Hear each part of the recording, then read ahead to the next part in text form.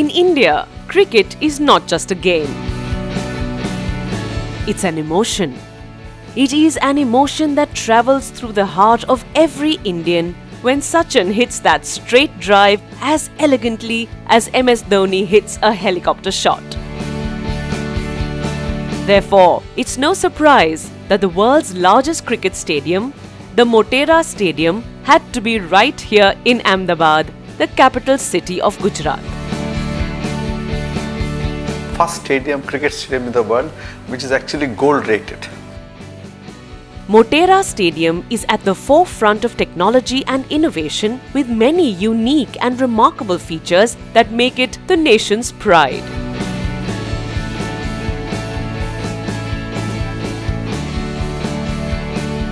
It is the first stadium in India with LED lights uniquely designed and placed in clusters to eliminate shadows of players on the ground.